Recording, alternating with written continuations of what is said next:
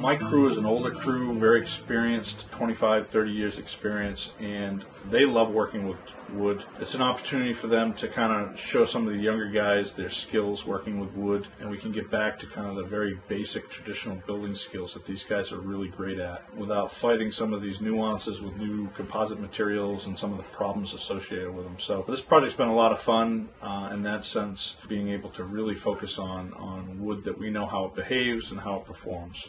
Being in this industry and being a project manager and an engineer for a construction company, one of the challenges that I face on a daily basis is finding young people who are interested in learning the trades, finding young people that are really excited about this industry. And I think it's really important that us, the builders and the end users, really focus on trying to make a connection to the community and to our schools and to our young people to show them that this is